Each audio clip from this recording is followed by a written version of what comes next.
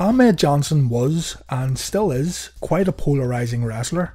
These days, in general, fans tend to look back at Ahmed's run and see it as another attempt by Vince McMahon to push an untalented big guy who had very little character or promo skills.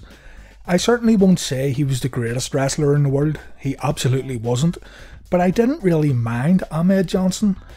He was never a favourite, but he wasn't the worst thing presented on WWF TV screens either, especially in 1995 and 1996 when there was some real questionable stuff happening in WWF rings.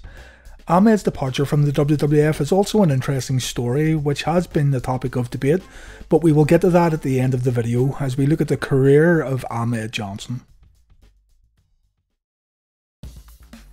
Ahmed Johnson was born in Indiana but raised in Florida. Contrary to where the WWF billed him from and the name of his finisher, he was not from Pearl River, Mississippi. After a rough upbringing, a friend tried to persuade him to get into pro wrestling. Ahmed decided to get some training after 2 years of this friend trying to convince him to do so. Ahmed debuted in the Global Wrestling Federation in 1993 and he fell in love with the wrestling business.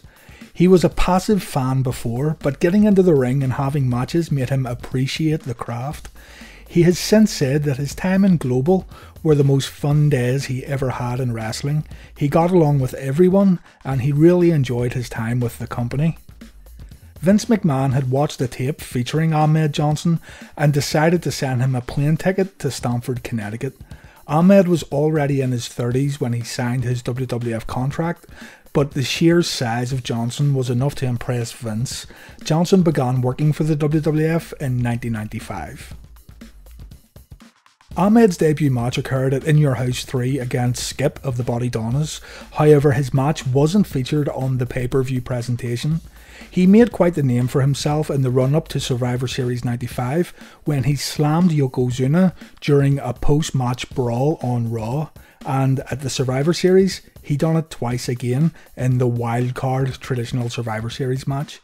Johnson has since alleged that Yokozuna didn't want to do any favours for Johnson and didn't want him to perform the body slam, but in the end, the two ended up becoming travelling buddies. It's pretty easy for us to look back at the total story of Ahmed Johnson and say, yeah, this guy failed in the WWF. But at the time, whether you want to admit it or not, Ahmed was quite popular during his first months within the company. This has much to do with him frequently being paired up with the right people. So for example, he would sometimes come to the aid of the white-hot Shawn Michaels and also tag up with him on occasion too. He mainly got over by association in these first few months, which really isn't that bad of a thing. It would have been much worse if he was immediately destroying big names in single matches upon his arrival, at least in my opinion. So the way he was brought in and how Ahmed was booked really was absolutely fine. At the end of the year, a feud was started between Jeff Jarrett and Ahmed Johnson, resulting in a match at the 1996 Royal Rumble. The match ended by DQ when Jarrett struck Ahmed with his guitar, which led to Ahmed going to hospital with a concussion. Ahmed then went on to feud with Camp Cornette with a losing effort at WrestleMania 12 during a 6-man tag match and another losing effort in a tag match at Good Friends Better Enemies. After this string of losses, Ahmed's future looked a hell of a lot better when he became the first African American to hold the Intercontinental title. Johnson captured the belt at the King of the Ring in 1996 after defeating Goldust.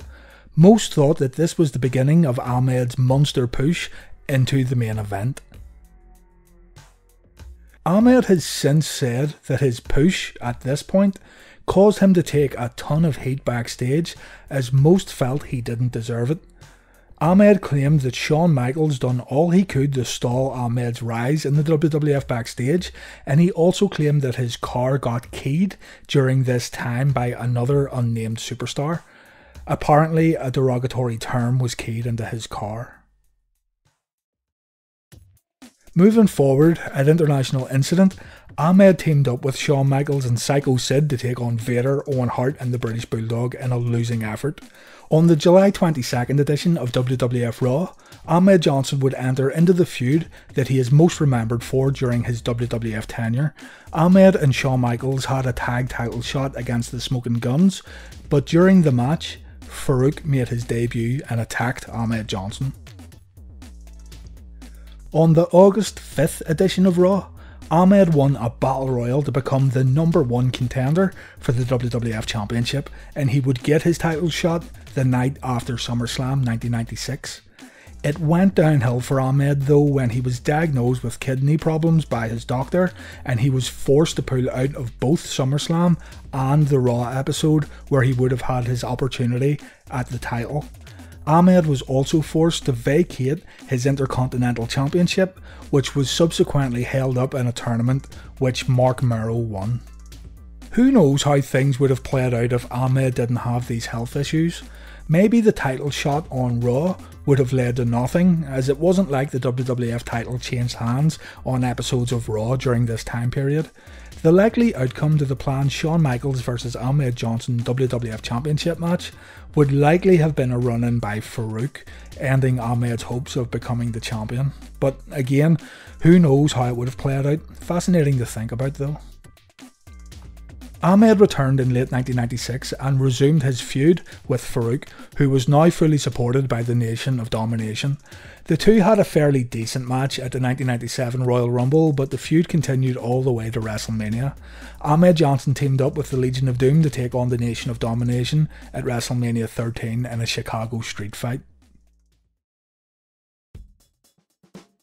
It seemed at this point that Ahmed was forever destined to feud with the Nation. That is until the summer of '97, when Ahmed turned on The Undertaker and joined the Nation of Domination. Ahmed was then booked to face The Undertaker at In Your House Canadian Stampede, again for the WWF Championship, but he got injured and again had to pull out of the match. Vader replaced Ahmed in this title match. So 2 opportunities to challenge for the WWF title, and twice Ahmed had to pull out of these matches. You could maybe see here that the writing was now probably on the wall for Ahmed in terms of further big title opportunities. Strangely, upon his return in August '97, Ahmed was kicked out of the Nation, and once again he began feuding with the faction. This kind of flip-flopping did absolutely no favours for Ahmed, as by this point the crowd were indeed getting a little tired of seeing Ahmed Johnson, as the landscape of wrestling was shifting and people were getting more smartened up. Ahmed has since said that he left the Nation because fans weren't buying it, but in reality fans were just really not buying Ahmed Johnson anymore. With this in mind, Ahmed Johnson went on to Survivor Series 97 and defeated the Nation along with his tag partners Ken Shamrock and the Legion of Doom.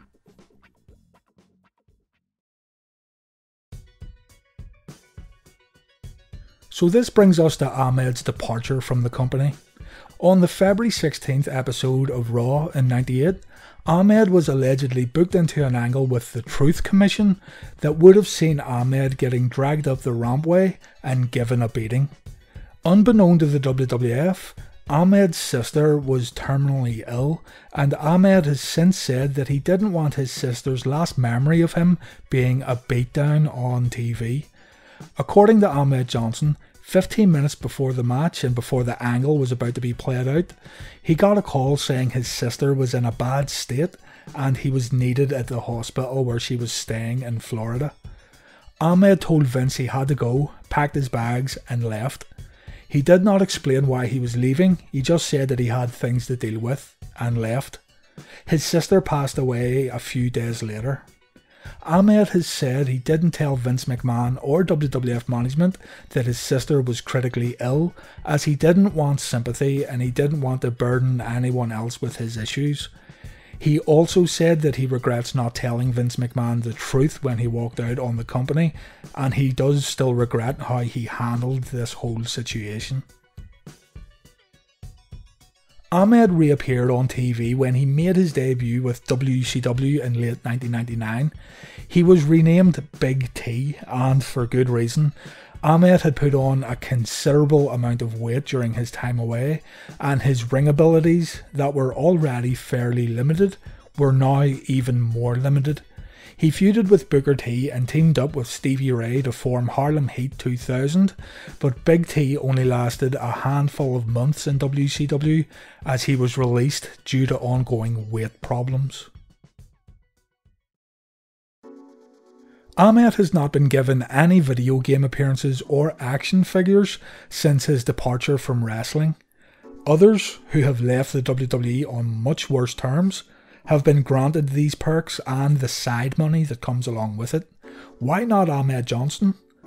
Well, you just need to Google some of Ahmed's interviews or check out some podcasts that he's been featured on and you'll quickly learn why.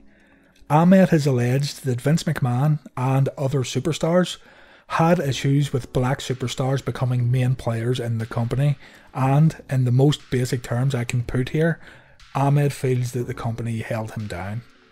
Ahmed, in his interviews, does not beat around the bush. He is very matter of fact, and he is straight to the point when discussing the backstage workings and politics within the WWF. That being said, he makes some bizarre statements too. One that comes to mind is Ahmed Johnson saying that The Rock claimed that Rocky Johnson wasn't his father during a conversation with Triple H and Shawn Michaels. Look it up. So in closing, in regards to making amends with Vince McMahon one day, Ahmed said this: "If I could make closure with any man, I would want that. As a man and as a Christian, I would want that. But as far as me kissing your behind, forget it. Nah, that ain't even gonna happen."